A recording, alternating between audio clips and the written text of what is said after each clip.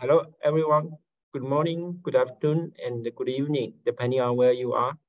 I'm XiaoCheng from Peking University. I'm a professor in mechanical engineering. Today is our great pleasure to have Professor XiaoCheng here to give a lecture. Please allow me to briefly introduce him. XiaoCheng is an assistant professor in the Department of Mechanical Engineering, Eindhoven University of Technology. He received his PhD degree at McGill University in 2018 under the supervision of Professor Higgins, basically working on detonation especially in homogeneous media. From 2018 to 2020, he was a postdoc at Cambridge University and worked on detonation of multi-phase energetic materials. Then he did his second postdoc research at McGill University again. He received the John Lee's Young Investigator Award at the 27th IGDAS meeting, actually in Beijing. He is also an organizer of the Young Researchers Forum on Detonation and the first workshop on metal-enabled cycle of renewable energy in 2022. So today he's going to talk about combustion of ion powders. With that, XiaoCheng, please, I give you the floor to you. Please go ahead. Okay, thank you, Professor Chen, for your kind introduction. And also I'd like to thank Professor Huangwei Zhang for the invitation. It is my great honor to join this webinar and to present you my and our colleagues' recent research outcome on iron powder combustion. So I will first give you the outline of my talk. I would like to address the three major points in this presentation. The first one, I would like to talk about why we study iron powder, why this is an important topic. And the second, I would like to talk about some unique features of iron powder combustion that is quite different from any other fuels, any other type of combustion, and why we need to understand these features to really promote and develop iron powder combustion technologies. In the end, I would like to send out some invitation and also suggestions for the excellent OpenFOAM combustion modelers. Myself, I didn't have that much result using OpenFOAM simulation yet, but I think we are right now at a good position to pass on the physics that we have explored for iron powder combustion to the CFD modelers, so that in the future we can have more simulations to study the flames of iron powder. Okay, I would like to first start with the motivation, or why do we study this problem. So it is clear to us that nowadays the energy crisis is not due to the lack of renewable sources. Right, we do have plenty of renewable energy sources like solar, wind, and hydropower. But the real problem is these renewable energy sources are highly intermittent in time and also geographically scattered. But at the same time, the demand of energy consumption is continuous in both time and space. For example, we have more sunlight during the summertime, but the high demand of energy for heating is during winter time. And also there are more wind powers near the sea, but energy consumption is required everywhere on the land, right? So this match between supply and the demand in time and space for energy is the real problem of our nowadays energy crisis. So the solution is the following. We need good energy carriers for long-term storage and also long-distance transport of renewable energy. And now we talk about good energy carriers. So what are the criteria for these energy carriers to be good? We know that nowadays we want to replace fossil fuels or any carbon-containing energy carriers.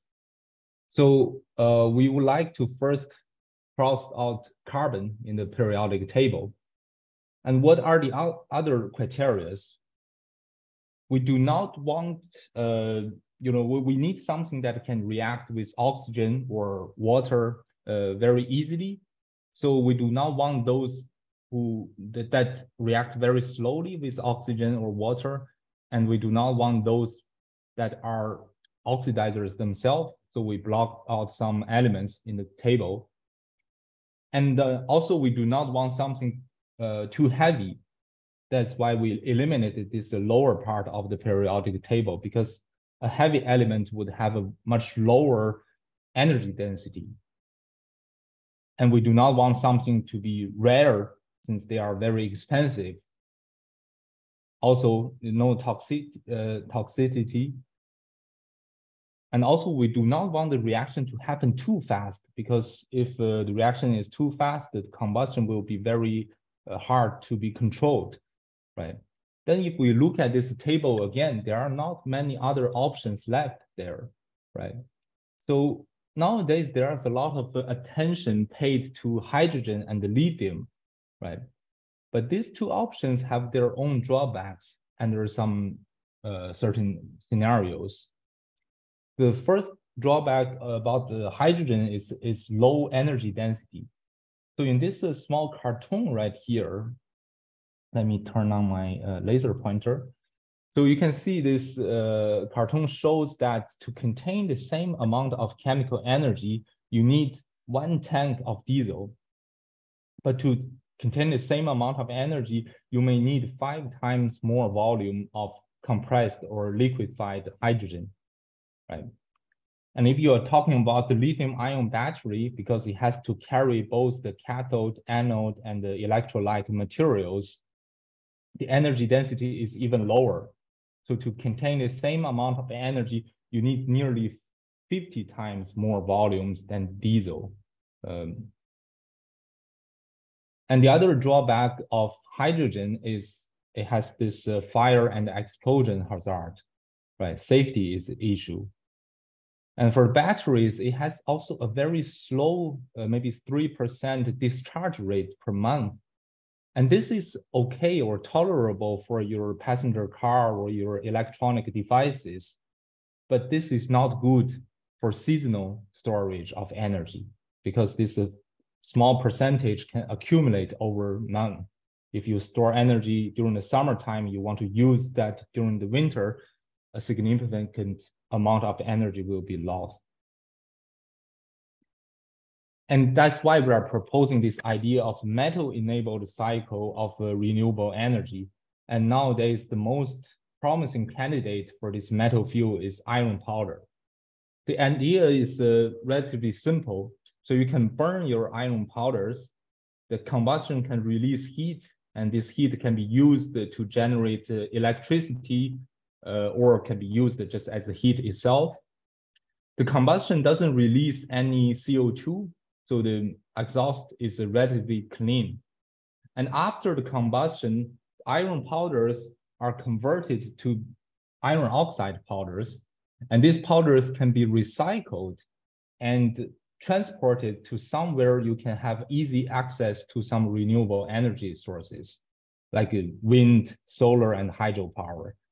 And this renewable energy input can electrolyze water to generate hydrogen, and use hydrogen, you can reduce iron oxide back to iron powder. So in this way, you input energy and regenerate your iron powder fuel. The iron powder can be then transported back to where you need to consume the energy. And in such a way, you can recycle the powder, the iron mass, and also transport and store renewable energies for long distance and long time, right? So you can see there is one important point why we are choosing iron to be the candidate. It is because it has the high potential to be recycled nearly 100% after the combustion. So why this is the case? That's actually because iron has very high boiling point. So the boiling point is even higher than the combustion temperature of iron. And because of that, during the combustion phase, the iron powders do not evaporate, or do not significantly evaporate, goes into the gas phase. So the iron powder can be converted to iron oxide powder, which are still in condensed phase. in liquid phase during the combustion, and then when they cool down, they will become solid powder. And you do not lose the mass of iron during the combustion. And also because of this unique nature of iron combustion, we will see some unique features of this problem. So as I said, iron has very high melting point and boiling point. So the combustion of iron particle is non-volatile. That means it doesn't evaporate that much and goes into the gas phase. This is quite different from some other metals like aluminum, magnesium, which has a relatively low melting point and a boiling point. So during their combustion, they evaporate, and most of the heat release is actually from the gas phase, right? And because of this non-volatile combustion nature, iron has the following two, in my opinion, the most important unique features that cannot be easily explained by our existing knowledge in combustion. The first one is the heterogeneous oxidation process. Since the particle remains in solid and liquid phase during the combustion, it interact or react with the oxidizer that is in gas phase. So this oxidation chemistry happens in heterogeneous phases. And the second, because of the non-volatile combustion, the energy release is always first concentrated near the particle.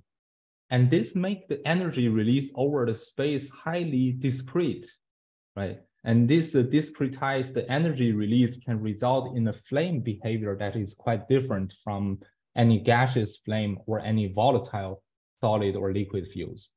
So I will talk about these unique features in the following slides. Let's start with the first one, heterogeneous oxidation rate, oxidation process. So iron combustion starts in solid phase because iron is stored in solid phase. If you want to establish a flame, the ignition must happen first in solid phase. So the particle first undergoes some preheating or self-heating due to heat release before it ignites, right? And during this process, the particle temperature is actually very close to the gas temperature surrounding it. And the oxygen diffusion from the gas to the particle is relatively fast comparing to the condensed phase kinetics. So at this relatively low temperature, the oxidation rate of the particle is limited by the condensed phase kinetics or the solid phase kinetics. And if certain conditions can be met, the particle will undergo thermal runaway, which means the energy release rate due to the kinetics exceeds the energy loss rate from the particle to the surrounding.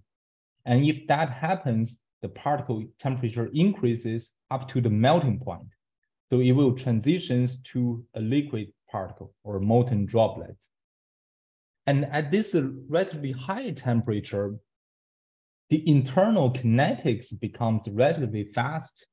And then we hypothesize that the external diffusion of oxygen from the surrounding gas to the particle surface may become the rate limiting factor, right?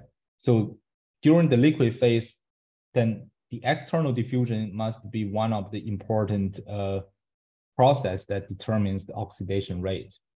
And eventually the particle will burn out and solidified. But since iron oxidation can happen at several stages, there might be some further oxidation up on this cooling process. So this is just a conceptual picture, but when we look into the literature, actually there is not much direct information that we can use to build our iron particle reaction model. So we need to build our own physics-based reaction model for iron particle combustion for any other CFD simulations of flames. Right? First of all, we look at what happens in solid phase, because the solid phase kinetics, as I said, determines the ignition behavior of the iron particle. So for solid phase, we can find some literature from the metallurgy studies back in the 1950s. And they demonstrated that if you have a iron plate or iron sample over time, as it opposed to some surrounding air at a certain temperature, there will be multiple layers of iron oxide built up. So this iron oxide layers has multiple species. The top layer is the highest oxidized product, which is Fe2O3 or hematite. And this is a very thin layer. This illustration is off the scale. So this layer is only about 1% of the entire oxide field. And there's another like a 4 to 5% thickness of magnetite, which is Fe3O4. It's a relatively lower oxidized product. And most of this layer, 95% of the thickness is of FeO or woostite, which is the lowest oxidized product. So the rate of this oxide layer growth is controlled by the lattice diffusion of iron ions from the iron surface towards the iron gas, the oxide gas surface, right? So this internal transport inside the solid lattice phase iron oxide is the rate limiting factor, right? And this is not an experiment for particles. We just take this from the metallurgy study and assume this kinetics would also apply for this the tiny micron or tens of micron size particles, right? And we can just build a model by wrapping these layers around the particle and then apply the same kinetic rates to build our ignition model. So this the details of this model can be found in this paper. And we can just run this model. The model just consists of several equations of conservation of mass balance and heat balance. And you can track the temperature of the particle over time. And if the gas temperature of the surrounding environment is lower than some critical value, you can see that the particle temperature increases a little bit and eventually cools down back to the surrounding gas temperature. But if your temperature of the gas is greater than some critical value, for example, in this case, from 1081 Kelvin to 1082 Kelvin, you can observe that the temperature just keeps increasing, right? And this is the indication of thermal runaway, which means the energy release rate due to the oxidation exceeds the energy loss rate into the surrounding. And if we can find the minimum gas temperature, TG, that can trigger thermal runaway, we consider this temperature to be the ignition temperature, right? And we can determine ignition temperature for different parameters, and we can run this simulation or this model for different particle sizes to perform this parametric study. So here you see a picture which shows the ignition temperature determined by this model as a function of a particle size. And the different lines indicate different initial oxide layer thickness, right? And the thick lines are those with radiative heat loss, and the thin lines are those without radiative heat loss. And you can see as the particle size increases or larger than maybe 40 micron, the ignition temperature almost plateaus, right, around 1080 to 1100 Kelvin. Right? And as I said, there's no direct experimental measurement of this ignition temperature of particles, but there are some ignition temperature measurement for large samples, like millimeter-sized samples of iron foil in the literature. You can see the prediction of iron particles is not very far away from this larger scale samples, which the difference can be around 10% or less. And also we know in these larger samples, the sample is held by some solid frames, and the sample can have some conductive heat loss into the frame. So that will result in a higher ignition temperature. But there's one important thing I would like to bring your attention to is this might be a little bit counterintuitive, is the ignition temperature seems to be independent of oxygen concentration if we consider this lattice diffusion of iron ions is the rate limiting factor, right? Because this diffusion is very slow, much slower than the collision frequency of oxygen molecules on the surface. Then as long as your oxygen in the gas is not zero or extremely low, then the growth rate of your oxide layer is not dependent on oxygen concentration in the gas.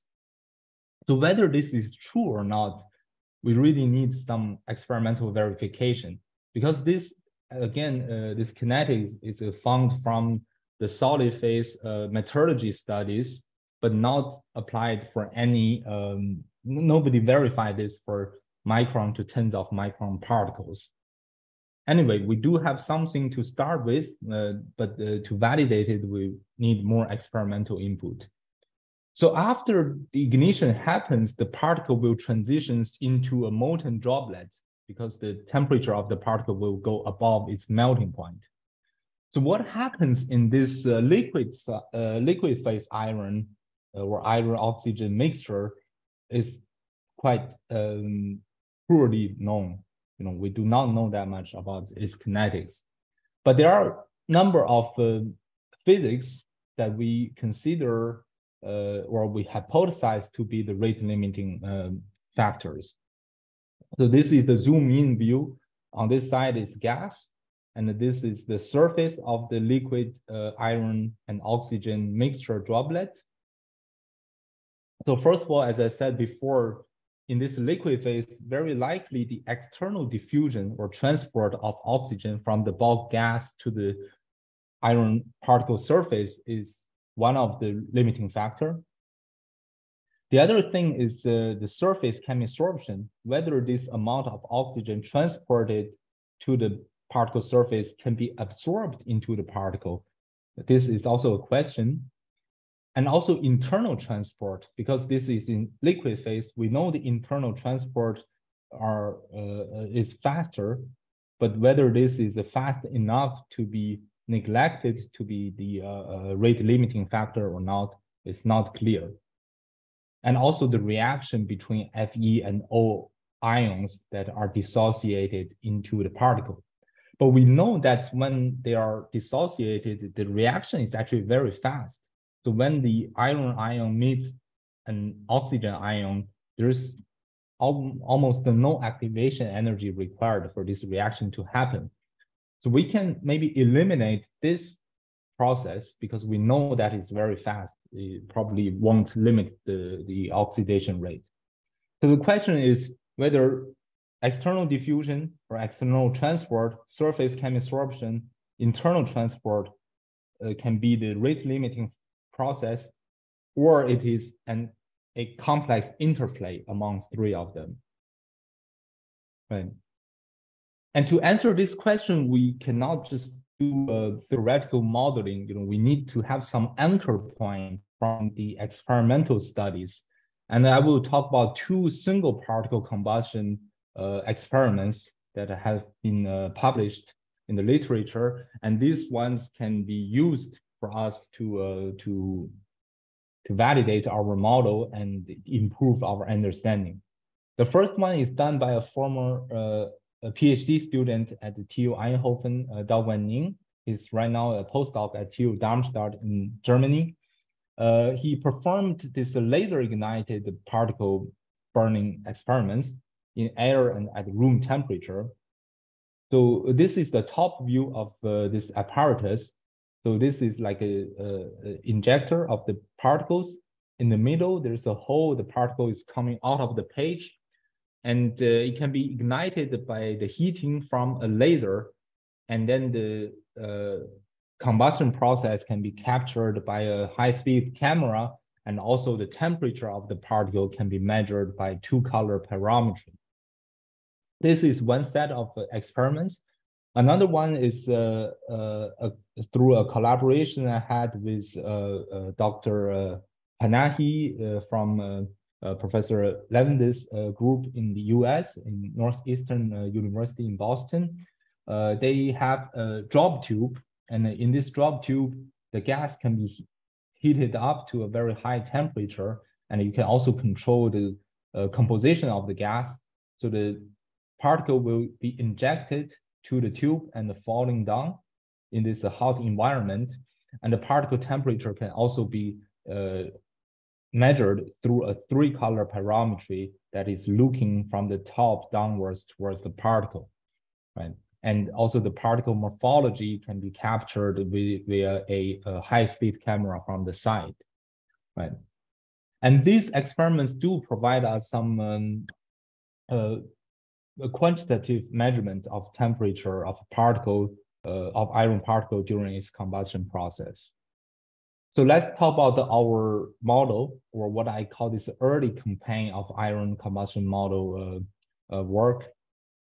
And in this early campaign, we assume that internal transport is infinitely fast because it's at high temperature and also in liquid phase. And also in this liquid phase, we assume that the lowest oxidized product, FeO, is the only product. So that means there's no further oxidation beyond FeO. And the third assumption is 100% surface absorption of oxygen. That means all the oxygen molecules that strikes on the surface of the iron liquid particle can be absorbed into the particle. And the fourth assumption is the heat and the mass transfer from the particle through the boundary layer to the gas is considered in the continuum regime. So based on these relatively major assumptions, two independent studies have been done. This one on the left is done by a PhD student at TUE, Leon Theis. He did a boundary layer resolved model, which is the 2D axisymmetric model that considers the detailed gas dynamics within the boundary layer of the particle. And this solid line is his result, predicting the particle temperature as a function of time, right? And this is compared to Dao Guanning's laser ignited particle experiments. So this dashed line is the experimental result, and this gray shade is the error bar of the experimental result. So you can see that the model matches the experimental result qualitatively well, and the overall combustion time is also well predicted, at least up to the peak point. And this peak point is the burnout of iron. That means all the iron is converted to FeO. And also we consider FeO is the end of the reaction, so there's no further oxidation, right? And another model is developed by a student I supervised back at McGill, Aki Fujinawa, and he developed this 0D model, which is less accurate than this boundary layer resolved model because you don't resolve the detailed flows in the boundary. But still, the overall trend is pretty well matching with the experimental results. And the temperature is a bit overestimated, maybe by 100 Kelvin, but the overall time scale is more or less the same. But from both of these models, there is some thing to remark. You can see the heating rates in the reaction part before reaching the peak point are both over predicted compared to the experiments. And then the cooling will be too fast because after this peak point, which means FeO is fully formed, iron is consumed, there's no more oxidation happens. So this cooling is inert cooling, right? But if you look at the experimental results, the cooling is actually slower, right? Or the curve is shallower, which indicates there might be some further oxidation happens upon this cooling process. And this hint or this hypothesis of further oxidation is supported by some other experimental evidence. obtained by one of our collaborators, Laurent Choiset, by performing material characterizations to some experimentally combusted iron oxide particles. So these are some particles that are burnt from some of the combustors at TUE, and they can perform this cross-section view and perform electron backscatter diffraction to look at the distribution of different crystalline structures across the cross-section. And the green region is the magnetite, which is the Fe3O4, and the red region is the hematite, is the Fe2O3. We know that both of these oxides are further oxidized products than FeO, right? So it's very likely that our assumption that the reaction stops at the FeO is not correct. And also you see there's this big cavity within the particle, which indicates there must be some gas release upon the cooling or the solidification of the particle. And this gas release suggests that there could be some excess oxygen absorbed into the particle, even more than the stoichiometry of Fe3O4 during the liquid phase. And when the particle resolidifies, it can be only stable in one of these lattice form, like Fe3O4 is one of the lattice or crystalline structure, and this excess amount of oxygen cannot be stored within the solid anymore, so it has to be expelled out of the particle. And both of these two pieces of information indicate that the oxidation during the liquid phase is very likely beyond FeO, right? We shouldn't stop the oxidation there. So let's look back to our model, this early campaign model.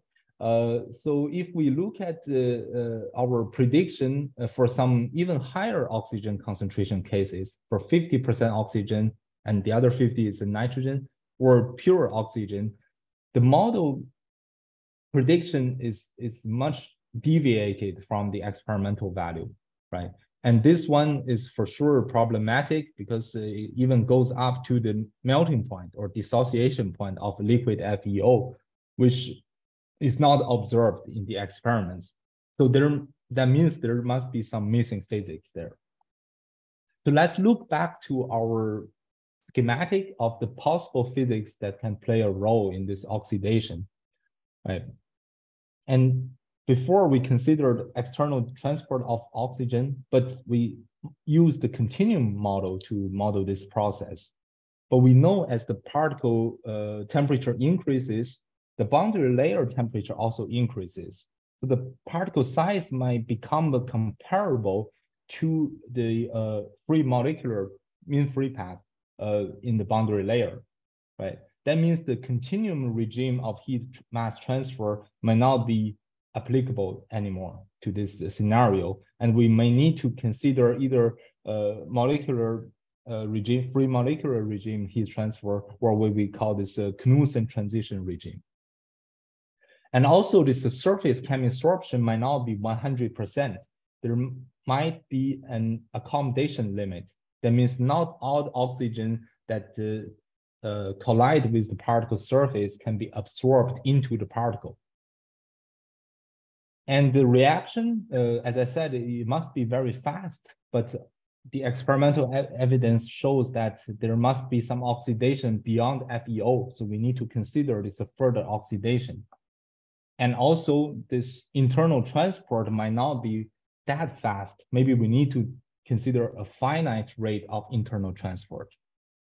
But instead of putting all this physics into the next version of the model, we decide to make some selection.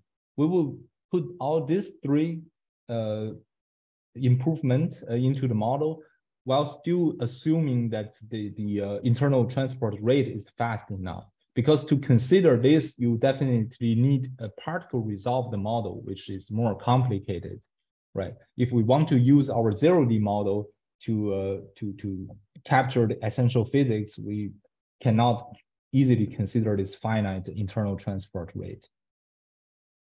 And to consider this Knudsen regime of mass and heat transfer, a commonly used model from the literature is this the two-layer model. And this is the recent work that we put on arXiv by our PhD student, Leon Theis. And this two-layer model works in the following way. You consider this inner layer. Inside this layer, you consider free molecular heat and mass transfer model. And outside this layer, the outer space, we consider still the continuum regime of heat and mass transfer model. And this Knudsen layer thickness is equal to the gas phase molecular mean free path, right, which can be calculated as a function of temperature of the boundary layer. And the mass and heat transfer rates in this free molecular regime are formulated quite differently from that of the continuum regime. And I would like to bring your attention to these two parameters in these equations, alpha m and alpha t. Alpha m is the mass accommodation coefficient, which is the ratio between the absorbed oxygen molecule into the particle to the total amount of oxygen molecule colliding with the particle surface, right? So it doesn't not always equal to unity. And the other one is the thermal accommodation coefficient, which is the ratio that measures the actual energy exchanged by a striking molecule with the surface to the maximum energy that can be exchanged between the surface and the gaseous molecule.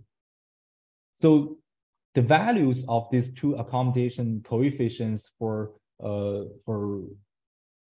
oxygen and the nitrogen molecules with liquid iron oxide surface are not available in the literature. So what we can do about that is to use molecular dynamic simulations to determine these coefficients, right? So this is just a sample animation, shows this type of simulation. Basically, you shoot a molecule, in this case is an oxygen molecule, towards this mixture of iron and the oxygen atoms. And also you can do this for nitrogen molecule to determine their the nitrogen molecules thermal accommodation coefficient. And you can repeat these experiments or simulation many times with different incident angles and speed following the Maxwell-Boltzmann distribution. And based on the statistical data, you can measure what is the TAC and MAC of both oxygen and the nitrogen molecules towards the surface, right? So I will skip the detailed analysis of the result and just to show you that we use these accommodation coefficients informed by the MD simulation and put back to the model. Then we can consider the effect of heat and the mass transfer in the Knudsen transition regime, right? And also we can consider the limits due to the surface chemissorption or a non-unity mass accommodation coefficient. Also, we consider the oxidation can go beyond FeO, right? So taking these three improvements while still assuming the internal transport is infinitely fast, we reach some new results. So this is, again, is compared to some relatively low oxygen concentration near the case of air at a low temperature. The experimental result is this gray area, which is again obtained by Dao Guanning from his laser ignited experiments. And the solid lines, this full solid line is the newest results considering all these points. Also oxidation beyond FeO, that means the molar ratio ZO is beyond the 0.5. So you can see the overall trend matches with the experimental result even better. The peak temperature and the overall time scale is matching very well.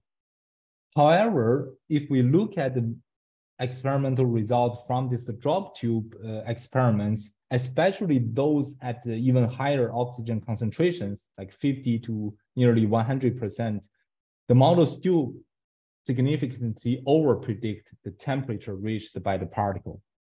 So this leads to our last thought about this missing physics. Well, we hope that is the last missing piece of the puzzle, which is the internal transport, right?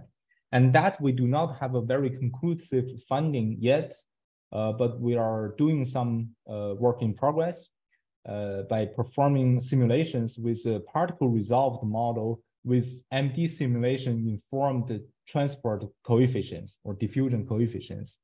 So this is just some work in progress, again, by PhD student Leon Theis, showing that if you have this internal distribution of Fe and O atoms, you can see a clear gradient in terms of the ZO, or the molar fraction of oxygen atom inside the particle. And this figure shows the internal velocity inside the particle, because the particle can experience some drag force applied by the flow around it. And this drag can steer the flow inside particle and create some non-uniform flow field. So both of this can give you a finite rate of transport of Fe and O atoms inside the particle. So this is likely a key missing piece of puzzle, and we hope this will explain the discrepancy between our current model prediction with the high oxygen concentration experimental result. So although there are still some unknowns, then we have some physics-based model to move forward towards flame simulations, because the model works okay for relatively low oxygen concentration and air cases, right? So this is the roadmap of our multi-scale, multi-physics approach to model iron powder flame, right? So we use molecular dynamics simulations to determine this surface accommodation coefficients. And also we can use that to determine the internal transport properties of Fe and O. And use this, we can put the information into a single particle model, right? We can keep improving the single particle model to make it better and better match with the experimental results. And from the single particle model, we did analysis, and it indicates that an interplay between or among external diffusion, surface absorption, and also internal transport is likely the case that controls the oxidation rate. And also within this single particle, we can implement the accurate thermodynamic properties of all these species. So based on this single particle model, we can move on to flame simulations. But as you can see, the scale actually is quite large. Is separated by a very large range, right? If you want to simulate some real combustion system, which is on the order of meters, then there's a lot of intermediate physics we need to figure out, right? And right now we are at this stage. We want to implement the physics-based reaction model into some mesoscale DNS so that we can understand how flame behaves in this small scales. Then we can develop some subgrid model for LES, and this LES can be used more efficiently for large-scale combustor simulation. So to do this meso-resolved DNS, then this must be linked to the other feature I talked about iron powder combustion, which is this highly discrete flame propagation behavior. So to understand this behavior, you can look at this parameter, which compares the reaction time of each particle over which the particle releases its energy, and a characteristic time for interparticle heat diffusion, right? So if you have a very large chi parameter, which means the reaction is very slow comparing to the interparticle heat diffusion, the heat can be spread out among the particles. So the resulting flame behavior predicted by this heuristic model, it looks very planar and smooth, which resembles some gaseous flame, gaseous laminar flame. But if you have this chi parameter much less than 1, that means the energy released from one particle is very fast, and it takes time to diffuse from one particle to the other particle. So in this extreme case, you can see the resulting flame is very non-planar, and there is a lot of interparticle features going on, right?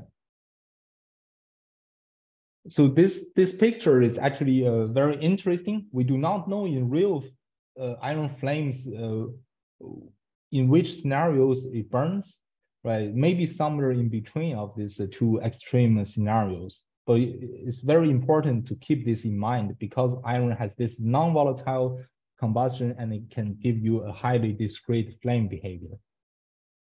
So more importantly is this non-volatile combustion also interact with turbulent flow, right? Because in any realistic burners, eventually we're going to apply the iron particles must be burned within turbulent flow, right? We cannot just use a laminar flame for any applications. So this is just a sample picture of a student team at TU Eindhoven. They developed this hybrid burner. I think there's still some methane flame in there, but they can stabilize a turbulent iron powder flame. So this is how the flame looks like.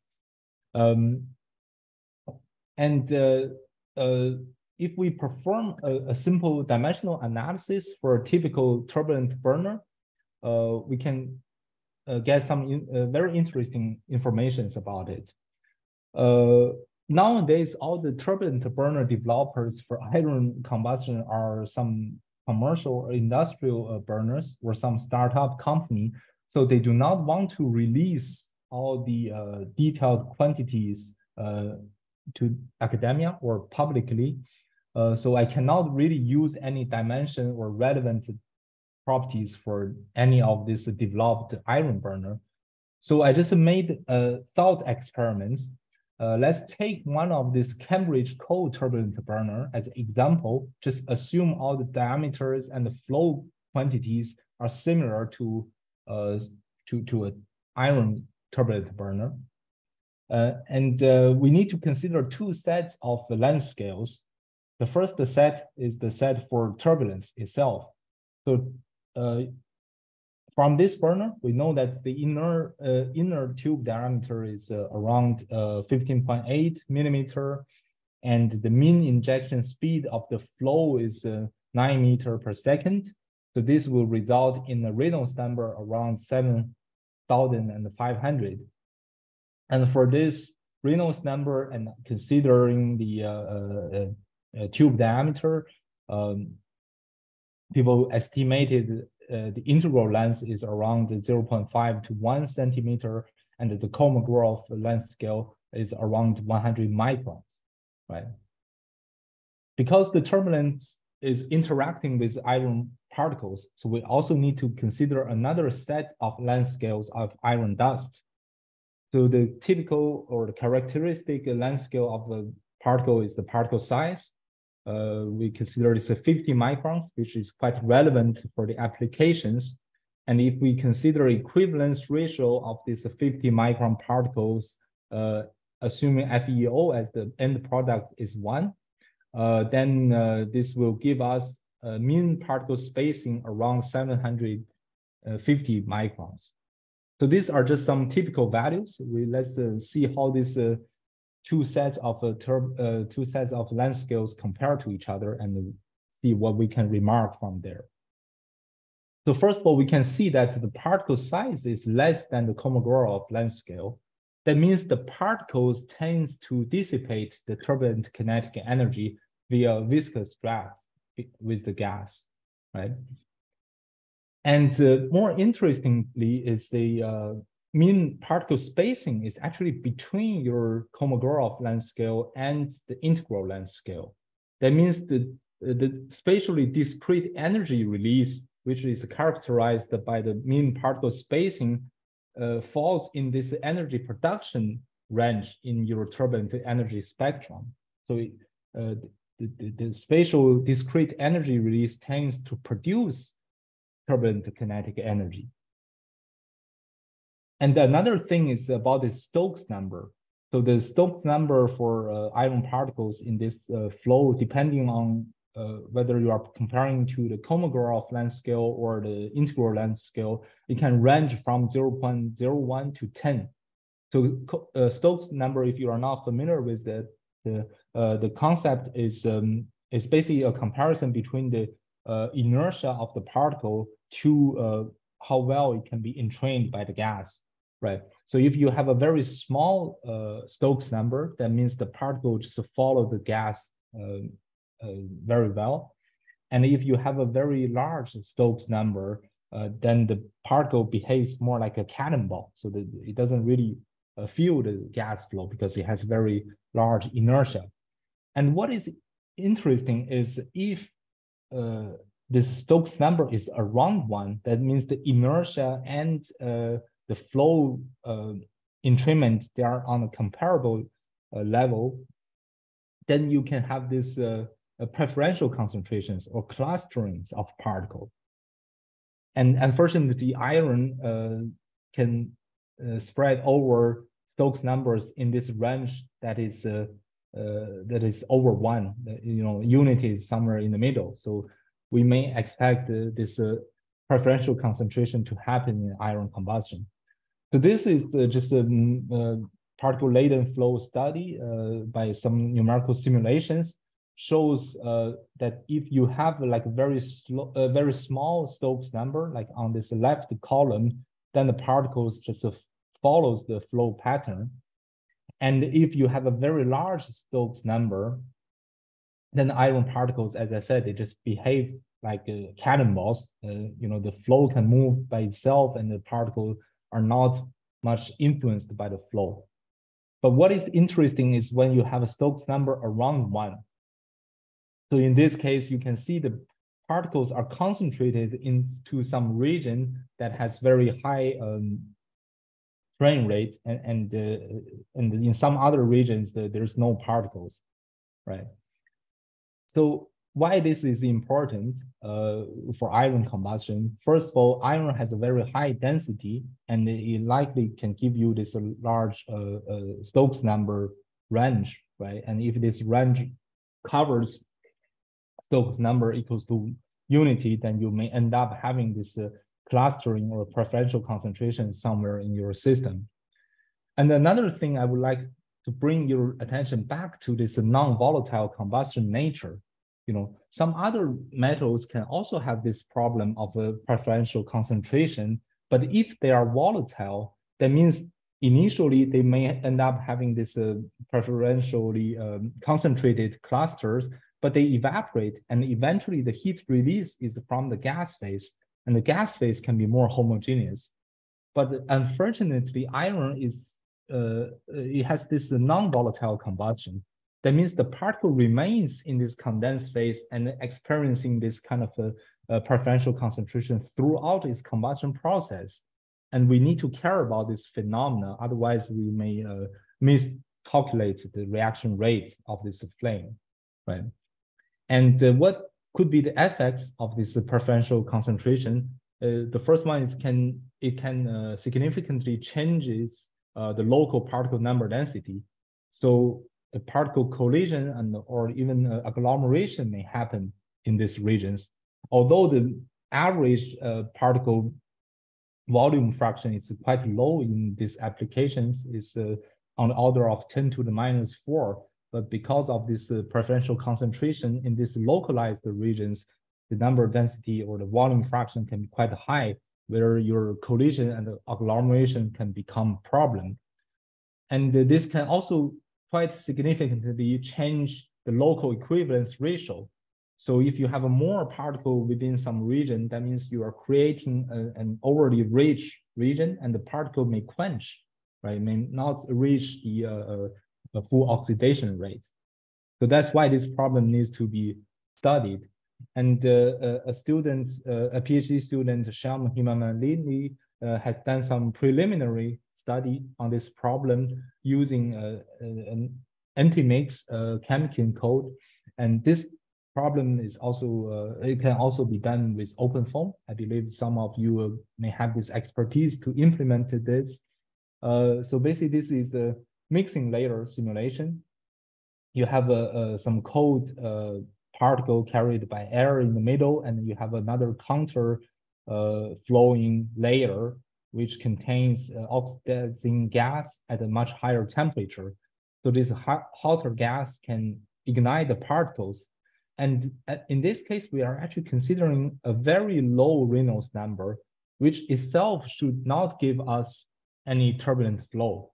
But because of the particle energy release and also this interparticle gradient, the discrete effect, this actually triggers turbulence, right? It makes the flow non-uniform.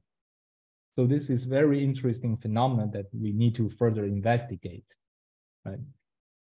And I think this is about the idea that what we have about particle reaction model, as I talked about in the first part, and also we showed some important problems that we can use CFD to solve in this mesoscale DNS to understand how iron particle discrete combustion phenomena interact with the turbulence. But I believe the most obvious methodology to use is this Euler-Lagrange modeling approach with point-like particles, right? But there is some problem with this approach, especially when we use this methodology to study discrete combustion phenomena of iron. What is that? Is in most of the examples of this type of approach applied for particle or droplet combustion, we let the point particle to only interact with the local cell, right? So this is called the particle centroid method, or some other names called in different literatures. And your particle release heat and also exchange momentum and mass in a certain rate. And when you impose this influence into the gas, it is spread out over a finite size computational cell volume, right? So you need to, basically in your equation, you have a division of the cell volume somewhere, right? And I believe by default in OpenFOAM, in this cold combustion foam, the interaction between the particle and the gas is done in this way. So this is okay if your volume of the cell is much larger than the particle spacing. That means you have a huge amount of particle within the cell, then the effect are supposed to be averaged out. And this is quite well applied for those kind of problems. But we know that if you make your cells smaller and smaller, and for the problem of resolving discrete combustion, you may end up having cells contains no particle or cells contains only one particle. And in this case, there are a number of problems. First of all, you over-distribute the influence of the particle to the gas, because the particle heat release can only influence the surrounding of the particle. And if you let it influence a big box of the gas around it, depending on your time scale, on your time step size, you may over-influencing the gas around it. And also, as you make the cell size smaller and smaller, because in the governing equation, you have this division of cell size, delta V, then you may end up having a divergence issue. Okay, so I just show you some example that I tried, and I think I didn't continue that after seeing this divergent issue, and I decided to look into the physics first. But now I want to revisit this problem. It's like when I used OpenFOAM with this particle centroid method to resolve some discrete effect. That means like for particle spacing around 120 micron, I need the grid size to be even smaller than the particle spacing to resolve the discrete effect. right? So you need to resolve this interparticle gradient. And even before I get to that small grid size, we can already see some divergence. So these figures shows the temperature of both gas and the particle over space, over the front of the flame. And you can see that as I decrease the cell size from 200 micron to 100 micron, so this cell size is not much less than the mean particle spacing. It's not even sufficient to resolve the discrete effect. We can already see that the particle temperature differs quite a lot from the particle temperature with a larger cell size, right? So this is the problem. And to remedy this problem, we can use this so-called distribution kernel. First of all, we should avoid over-distribute the influence of a particle to the gas. And because the time step is usually limited by the CFL or the Fourier condition, then the simple solution would be just, you just make your cell size equals to the particle size. So you know that over this, the delta T, the influence should be overspread over the space, right? But this may not work if you have a polydispersed particles. That means you have a large range of particle sizes. You can choose your dx to be equal to the minimum particle size in your system. But if you use the same grid size to resolve your large particles, you may end up having this localized or divergence issue for these large particles again, because you are artificially concentrate the influence of a bigger particle into a very small area, right? So the better way of doing that is to introduce a kernel that is equal to the particle size, depending on what particle size it is in this polydispersed system. And you can do this in different ways. You can distribute the influence uniformly over this grid. And also you can introduce a Gaussian distribution to remedy the problem. So if you can apply this kind of methodologies, depending on the particle size, we can avoid the over-distribution problem and also avoid the numerical divergence. Okay, so I will move a bit faster here. So we know that this is the summary of some outstanding problems, not only for simulation, not only for the modelers, but for the entire iron powder combustion community. As I said, the ignition of the single particles still lacks some experimental verification. So we need to determine ignition temperatures for single or dispersed cloud of iron particles to further validate our solid phase kinetics. And what is important is just to more accurately predict or estimate the energy release rate of iron particles at different oxidation stages, right? Heterogeneous oxidation mechanisms need to be further understood. And also this non-uniform or discrete combustion phenomena interacting with turbulence has to be modeled. I think this is a good point for the OpenFOAM community to come in to tackle this problem together. And also radiative heat transfer from the particle to particles, and also from the particle to the surrounding, to your heat exchanging system. These are very important problems for the realistic burners, because the heat exchange is through, what is significantly is through the radiative heat transfer from the particle to the chamber wall of the combustor. And also there might be some gas phase chemistry going on as well, because the iron particle can evaporate a little bit into a gas phase, which can be further oxidized and then forming all these nanoparticles, which is bad for human. You don't want to breathe that into your lungs.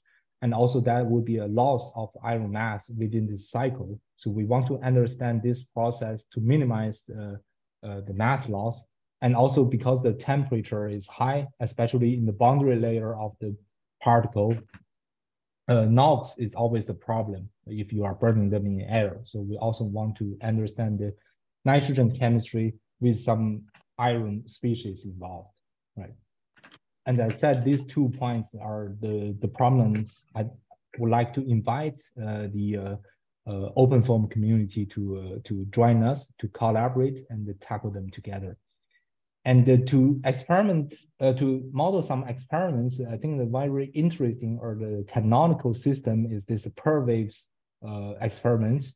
It's called the percolating diffusion reaction waves, and it's done on a sounding rocket under microgravity conditions. And you can see these tubes, they can disperse ion particle mixed with some low thermal conductivity gas to enhance the discrete effect. So these experiments are done to study or get the direct experimental evidence of discrete flame propagation. And these are obtained from some previous campaigns of the PERWAVES experiments. And in 2 weeks, there will be another launch of this sounding rocket in Sweden as the Esrange Space Center by ESA. And I have the honor to be there to watch the launch of this experiment. And hopefully we'll get more quantitative data from these experiments for the modelers to do the simulation, right? And here I would like to thank all the students, collaborators, and also my mentors over the years to first introduce me to this iron or metal combustion problem. And also together we made some, I would say still early stage contributions, but we believe that we set a good foundation for the further CFD simulations to proceed, right? And you're very welcome to join our team. I think later this year, we will have some postdoc positions open up, not only for combustion, but also for the reduction using hydrogen to reduce iron oxide. And hopefully in the coming year, there will be more positions. And if you are interested, please reach out to me. And I'd like to thank you all for your attention. If you have any questions, I'm very delighted to answer it. Thank you. Okay. Thank you, XiaoCheng. Thank you for giving the very nice overview about the issues related to the ion-powered combustion. So now the podium is open for questions. Actually, we first have some questions from the panelists. Maybe the panelists can just unmute yourself and go ahead. Maybe Professor Michael Piefzener, can you go ahead? Yeah. I was working on boron combustion years ago, and there's a similar effect that first you form this oxide layer, which however then evaporates off. So I was just interested in how are the melting points of the different oxides, and would they mix through diffusion, or would they be solid? Right. Actually, that's an interesting question. I also had some early experiments with a boron combustion. This is a little bit different from boron. So the melting point of FeO, which is the thickest layer of this oxide, is even lower than iron's melting point. I think it's around FeO melting point is 1650 K, and the iron is 17 or 1800 K. So they will all melt and eventually merged into a molten sphere.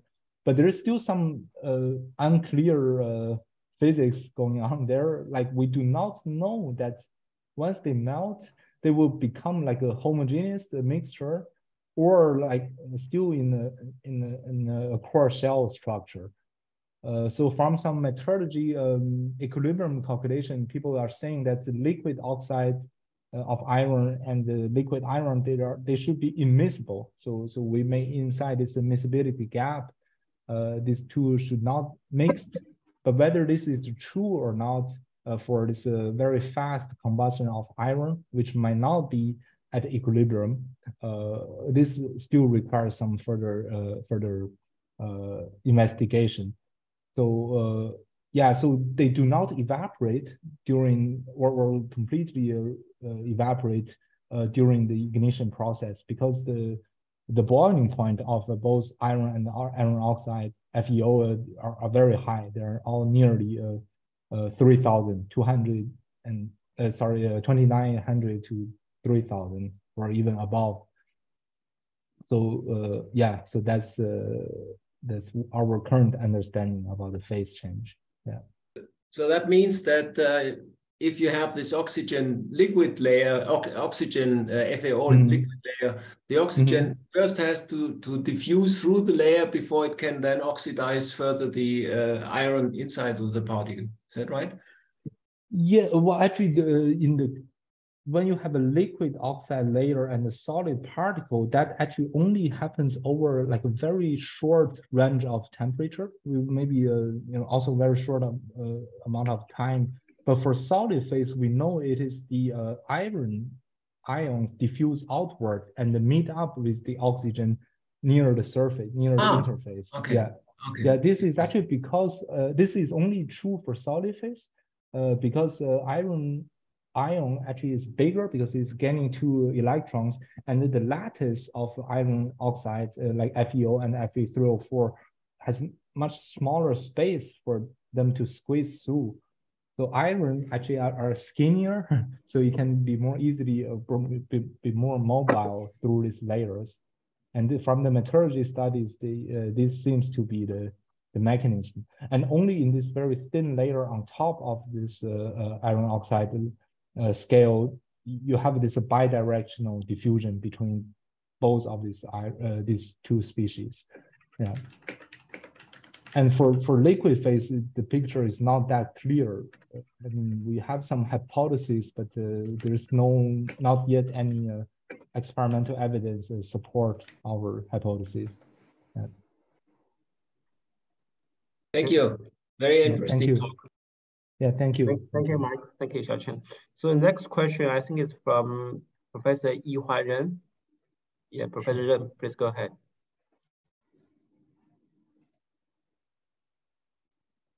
I cannot hear you, Professor Ren.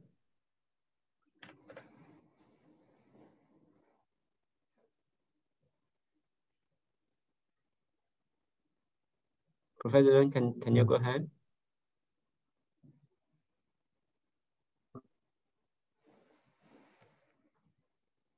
Maybe you should type your question. I cannot hear you. Yeah, maybe we move on to the second question, the next question from the Q&A. The question is from Hongchao Chu. His or her question is, in the direct numerical simulations, are the particles resolved or described as Lagrange particles? Considering that the particle could be larger than the chromograph scale, maybe Lagrange particle assumption is not valid. Right. Yeah, that's an interesting question. We right now, like we think for based on some estimation, we think the particle size should be less than the chromograph length scale. But if we go to larger burners or experiencing an even higher Reynolds number, then the separation between your integral length scale to the chromograph length scale can be larger. Then we may end up in a region that particle size is comparable or even larger than the chromograph length scale. But so far, I don't really think that would be the case because the particle is really tiny. It's from microns to maybe 50 microns maximum. And in the numerical simulation, we do consider a point particle. It's only in some single particle analysis we do particle resolve the model, right? If you move on to CFD, it's a little bit hard to use this particle phase DNS. That will be computationally too expensive. But we also experienced that there might be some non-uniform flow field around the particle, especially when your particle has a slip velocity to the gas, right? The particle are not well entrained by the gas, then you have some asymmetric flow field that can influence on your heat and mass transfer and also momentum drag, right? So this, well, my opinion is like if we can do that through correlations, through doing some single or multiple particles small scale simulation, and then we develop some subgrid model or correlations, and then we pass on to this larger scale simulations. that is more likely, I think it's more reasonable way to go, rather than, you know, performing particle resolved simulations. You know, that's just, I think just computationally infeasible to do it. Okay, thank you. Yeah. So the next question is from Dao Guan Ning. Yeah. The question is, can React FF MD simulation provide insights into the solid phase oxidation mechanism of ion? Yeah, I think it can, but right now is we need to first of all further validate this React XF or the reactive force field for iron with oxygen, and also for solid phase, you know, it's just not very clear like what happens to the particle at its initial condition, like whether you do have this compact layer of oxide covering the particle from the beginning, right? When your particle is injected to a burner, or or in Dao Guan's experiments in this laser, right? Whether it has already a compact layer or not, that can differ the kinetics quite a lot. If you have an oxygen striking on a non-fully covered surface, then oxygen concentration may play a role, and the kinetics can be quite different from what I described here.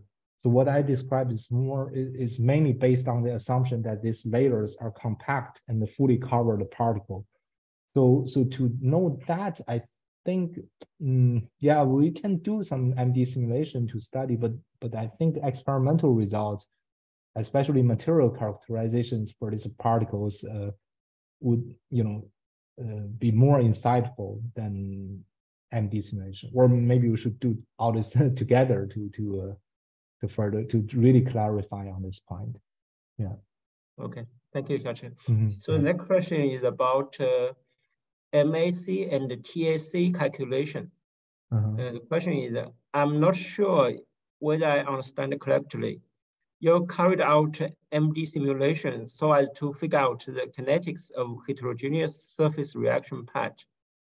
Then you can combine both the diffusion and the surface chemistry to calculate the oxidation rate. Well, yeah, the word kinetics, I think, is a little bit tricky. Like, what would we actually mean by that? I try to somehow avoid using that term when we talk about the detailed physics. So so far, what you have seen is, we use the MD simulation to determine this surface absorption or the heat transfer phenomena, which gives us the MAC and TAC. So MAC is influencing the oxidation rate, and the TAC is more influencing the heat transfer rate between the particle and the gas, and in this Combustion transition regime, right? So we do not get a rate that like a function. It's just like you have this MAC as a function of your oxygen concentration in the particle and also temperature. And once you have this, then you can calculate the mass transport rate from the gas through this Combustion layer to the particle surface. And then you determine the oxidation rate based on the interplay between the absorption limit and the transport rate. It's kind of similar to the previous models, or I would say this kind of a conceptual models, which is not that realistic, is that they assume that something called the surface reaction rate, which depends on the oxygen concentration in the gas, and also you have an external diffusion rate. So it's still in this framework. You have something happens on the surface and something happens to transport oxygen to the surface. But I would not call it just kinetics, because I think that's a little bit too vague. Yeah, I think you are right. I'm not sure I fully understand your question. You say that I combine both the diffusion and the surface chemistry. Yeah, so it's an interplay between the external diffusion and the surface chemistry. And then this determines the oxidation rate. Yeah, I think your understanding is correct. Yeah. Okay, thank you. Thank you, XiaoCheng. Yeah. Due to time limit, maybe we have the last question from Professor Ren. His question is that, is there a micro-explosion phenomenon in ion particle combustion like that in multi-component droplets? Right. Yeah, that's a very good question. In ion particle experimentally, we do see that from Daoguan's experiments and also some other groups from Lonely University. There are some experiments, and also back at McGill at a very early time, they also see this.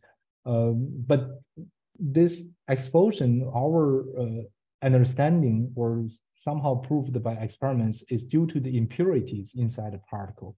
Even you have a very little amount, like 0.1% of say carbon or sulfur there, and this species can be oxidized and generate gas phase product, and this gas can, even the mass is very small, but the volume of the gas, the density is low, and the volume of this gas phase product can shatter the particle. Right. So if we have very high purity iron, this micro explosion phenomena is really rare. Right. Yeah. Okay. Thank you. Well, thank you. Due to the time limitation, we have to stop here. If you have more questions, please feel free to contact Professor Mi. Thank you for your participation. Also, XiaoCheng, thank you for your wonderful talk.